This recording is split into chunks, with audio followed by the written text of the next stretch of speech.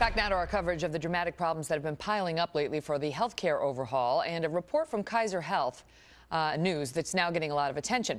Kaiser says hundreds of thousands of Americans have been kicked off of their insurance plans in recent weeks because of Obamacare, calling into question the president's promise that if you like your coverage, you can keep it. Emily Miller is the senior opinion editor for The Washington Times. Mark Hanna is a veteran of 2 presidential campaigns, a Democratic political analyst, and an adjunct professor of media studies at the New School. Panel, welcome. So, Emily, let me start with you because this plan says it's people who are on the individual market who, you know, they don't get it from their employer. They have to go out and provide their own insurance or buy their own insurance. And they're getting kicked off because Obamacare requires all plans out there to meet a certain number of minimum requirements, including that they provide, for example, maternity care. A lot of these people had chosen cheaper plans that didn't have that stuff. That's no longer an option. So was the president, you know, is his promise being kept?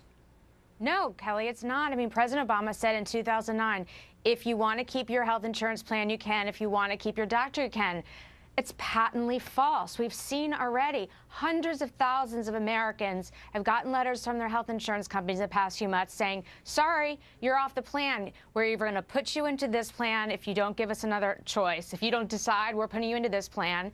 And so families around the country are being faced with exorbitant new costs that they weren't planning on in order for this whole system to work out to cover these unemployed people who need to, or uninsured people who need to get coverage. Mark, what of it? Because the reports are, I mean, for example, Blue Shield of California sent 119,000 cancellation notices out. And if you go through the list, I mean, it goes on and on and on. Florida Blue terminating 300,000 policies. Kaiser Permanente in California sent notices to 160,000 people. Insurer Highmark in Pittsburgh dropping 20% of its individual market. I mean, the list goes on and on because they're saying, look, you know, we can't comply, and so you're out. Right. That's right. That's for Mark. What the Affordable Care Act does, Megan, is that it basically takes these plans that are really predatory plans. It sets a baseline for what can be, you know, what an insurance plan has to offer.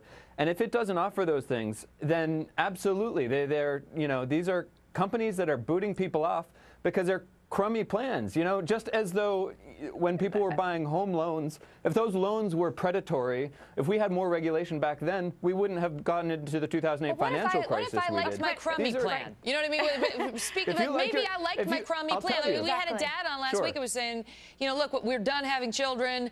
There's a reason I didn't pay extra for maternity care. You know, I'm fine with that crummy plan.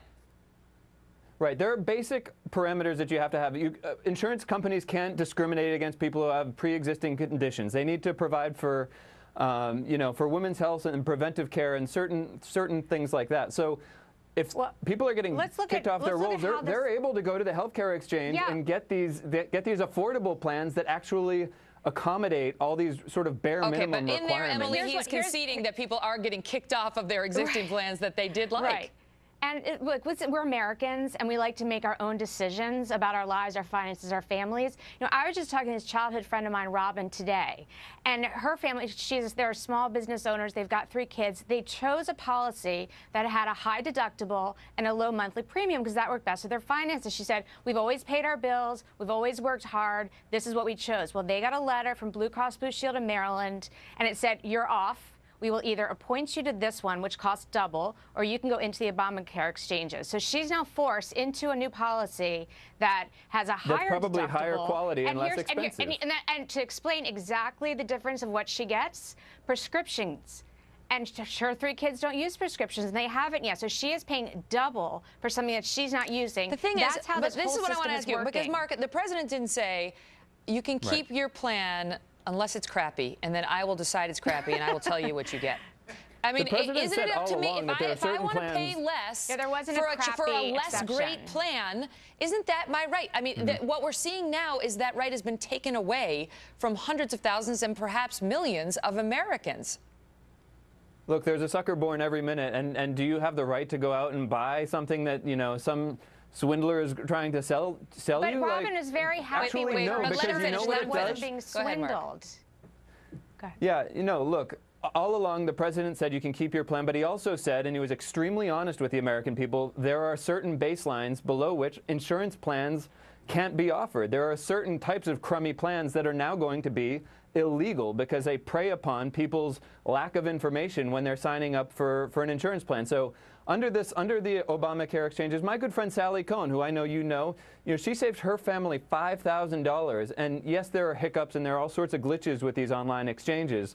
But the people and Emily's friend, who was kicked off and is offered a more expensive plan, can also go to her exchange. But the problem with the exchanges, and we just talked to 3 people about this last week, is you go on the exchange and suddenly your doctor is not in the exchange. So now you have a choice. That's true of all private You get kicked off your plan, or you get kicked off of your doctor. And that also violates and his coverage. Let's not forget that's true of all private insurance. But it's not what the president promised. It's not what the president promised. That's the issue. Is that he said that over and over and over and over. And tonight, Americans are asking whether it was true. And the proof is in the pudding. I gotta go. You know what? Thank you both so much for being here. Thanks, Megyn. Thank you.